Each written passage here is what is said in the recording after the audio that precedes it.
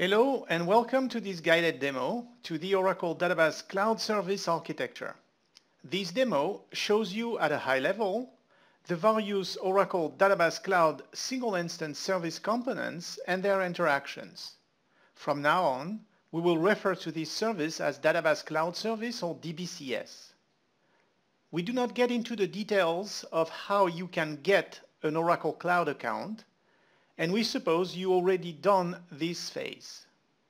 As an identity domain administrator or a service administrator, your main entry point to manage your services is what we call the My Services Web Console or dashboard. From that web page, you can get an overall information about all services running in your identity domain. From the My Services page, you can open what is called the Oracle Database Cloud Service Console, another web page allowing you to manage your DBCS environment.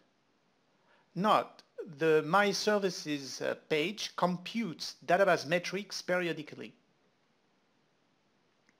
From the Database Console, you can create, delete, start, stop, restart, patch, backup, recover, and add new SSH public keys or scale up and down what are called DBCS instances or database deployments, a combination of resources used to give you access to an Oracle database. To be able to get to both the My Services and Database consoles, you need certain privileges granted to your database cloud service account through roles. For Database as a Service, one role exists and is automatically granted to the identity domain administrators and is called DBAs, Database Administrators. With this role, you can manage all instances in your domain. One of the main components of a DBCS instance is a virtual machine called DB1 and created with a certain compute power that we call a shape, a combination of a number of CPUs and RAM. Within this VM, you find an Oracle database already installed and created. This could be an 11G R2 or 12C R1 database, depending on how you defined the creation of your service instance from the Database Console.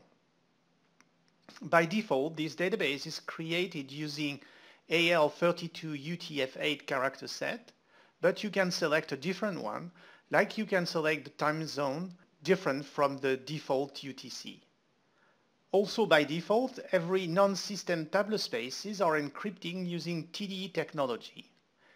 And hybrid columnar compression is also available. Of course, you also find within the VM all local tools you are familiar with to administer your database. They are the same as the one you find on your on-premises installations like SQL Plus, Recovery Manager, EM Express. In addition, you find Oracle REST Data Service, or RDS, which makes it easy to develop modern REST interfaces to administer your database deployment, as well as the Oracle Application Express. Something you will not find on your on-premises installations are the cloud tooling for easier patching, backup, recover, and monitoring of your Oracle database. If you want, you can back up your database to cloud using the Database Backup Cloud service. In terms of pre-created users, you will find Oracle and OPC, for which you have access. These two users do not have passwords, as we are using SSH keys to connect to these users. OPC, or Oracle Public Cloud User, is a user with sudo privilege to run root commands. The Oracle user is the one used to install the Oracle software. Very important are the accessible network ports by which you can access your VM through the network. By default, only SSH port 22 is open for communication, which allows you to create tunnels for the other ports while they are blocked. As we will see, you have the possibility to unblock them if you want. Last but not least, you will get a file system where software and data are staged. You have 4 GB of swap space, 16 GB for the root, where /u01 software, /u02 your database files, /u03 your database backup files, and /u04 your database redo log files. All this is configured automatically for you. When creating a database deployment, you choose the amount of usable data storage you want for your database in gigabytes increments, up to a maximum of 2 terabytes. After you create a database deployment, you can add more data storage as needed. By adding more storage, you can create a database of up to 4.6 terabytes with local backups, or up to 12 terabytes without local backups. So, to create such a VM, all you need to do is to go to your database console and answer a few questions like the shape of your VM, size of your database storage, where to store backups locally, on storage cloud, both, or no backup at all. You need to give your service instance a name, an SSH public key used in conjunction with corresponding private key to securely connect to your VM once created through SSH communication. You specify also the total size for your file system, a unique password for all key database users and encryption password, a database name, and optionally a pluggable database name. You also have the possibility to select your time zone, character sets, use rack, data guard, or Golden Gate for replication. You also have the possibility to include a PDB dedicated to demo new features. At the time you create your database deployment, you need to specify an SSH public key which will be used in conjunction with a corresponding private key to allow VM access. By default, this public key is also called aura_user. Another one, aura_tools, is also created to allow your My Services console to securely communicate with your VM to gather various utilization statistics and metrics for your database and compute resources. If there is a need, you can add new public key for OPC and Oracle user to access your VM. This can be done directly from the database console.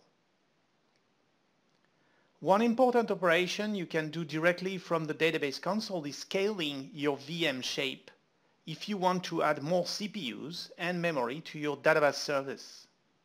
This operation will temporarily stop your service before the VM is recreated without loss of any of your data. The second scaling operation you can do from the database console is scaling your storage if you need more space for your database, for your backups, or anything else. All this done by a simple click.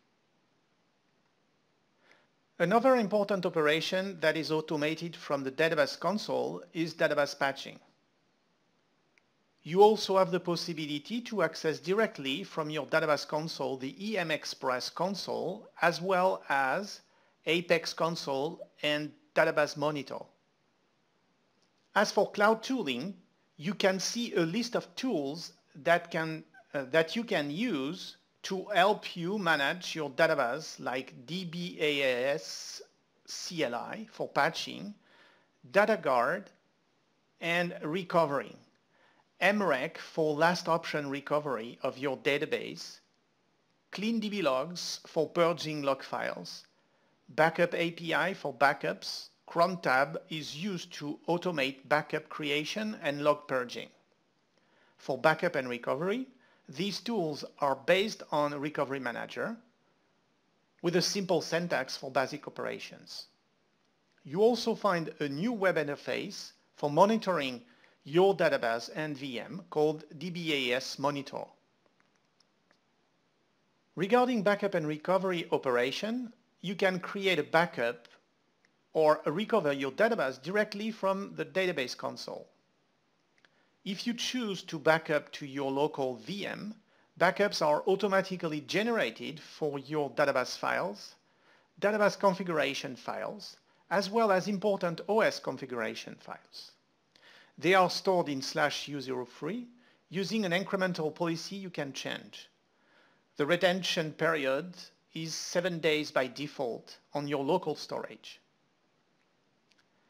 In addition to block storage provided by the compute block storage layer, Oracle also provides a longer-term type of storage capability that can be managed independently of your database and called Storage Cloud Service. You interfere with Storage Cloud Service mainly from your browser using REST APIs by managing what are called containers. If you configured your database backup to also use Storage Cloud Service, then you must have created a new container before you can create your database as a service instance. This container will then be used automatically by your backup jobs to create object storage inside your container to store your database backups up to 30 days. Note that all generated backups are encrypted on both local and cloud storage. The special SBT library, libopc.so, is automatically used and configured for RMAN access to cloud storage through cloud tooling. You can also use a REST client tool to access ORDS to manage your database deployment using REST APIs. Looking in more details, your database as a service instance is comprised of a VM allocated from the compute infrastructure and an underlying block storage from where its file system is created. This additional resource is part of what is called compute block storage. The goal of the compute block storage layer is to allocate volumes that can be attached to your VM. A maximum of 10 volumes can be attached to a single VM, and by default, when you create your database as a service instance, 5 volumes are created.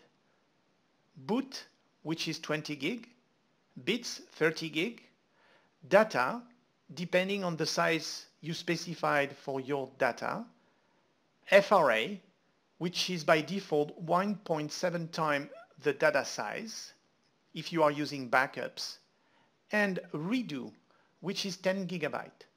These volumes are automatically attached to your VM and then formatted and mounted appropriately.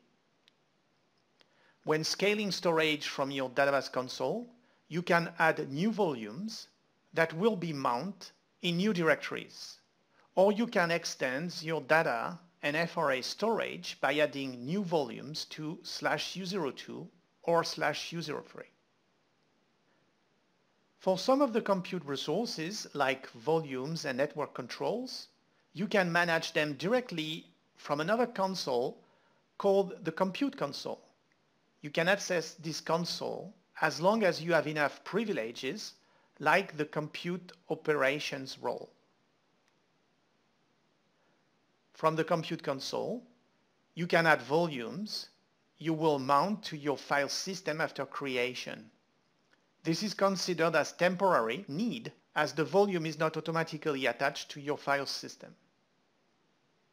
For network controls, you can manage security rules that controls port access to your VM by other computers on the internet.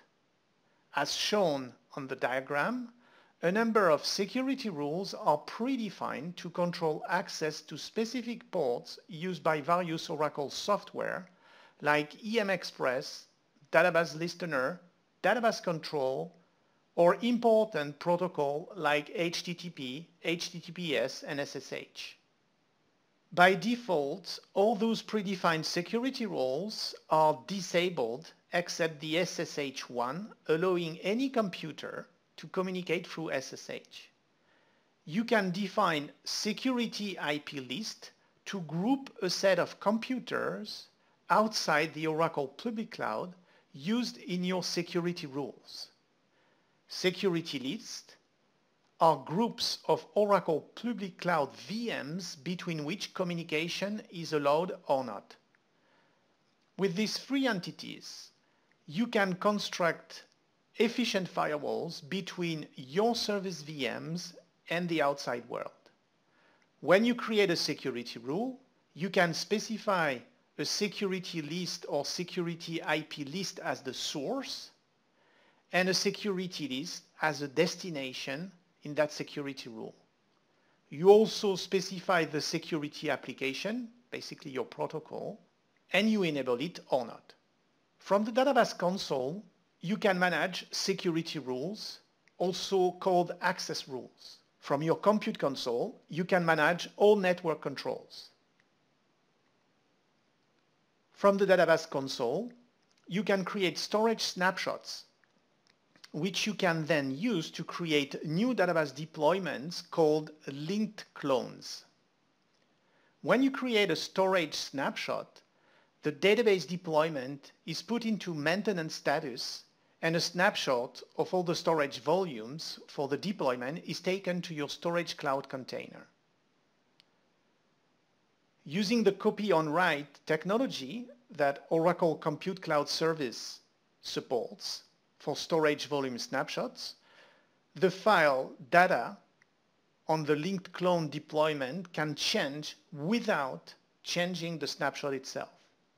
Thus, you can create several linked clones from the same snapshot to use for application testing or branched application development work. You can create a DBCS deployment from a snapshot you have taken of another database deployment in the same identity domain. The created deployment is called a linked clone because its storage is linked to a snapshot storage. As you step through the creation wizard, you will note that several options are not selectable. For example, service level, software release, and software edition. Such options are not selectable because their values are determined from the snapshot upon which the linked clone is based. Other options are required, like a new service name and an SSH public key. You can change the other selectable options from their defaults if you want.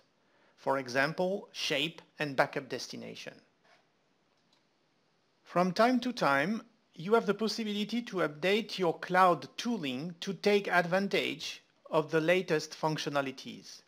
This operation is as simple as updating the DBAs tools.rpm file you can download to your VM from a special storage site using wget command. The last thing I'd like to discuss about this DBCS architecture diagram is the possibility you have to install the Oracle-DBCS-CLI utility directly on your Linux on-premises servers. You can download this utility from OTN and you can install it by unzipping it. This utility allows you to connect to Oracle Cloud and perform a variety of lifecycle and administration operations on your DBCS instances. In addition, you have the possibility to back up your on-premises database to Oracle Database Backup Cloud Service. To do that, you first need to install the Oracle Database Cloud Backup module.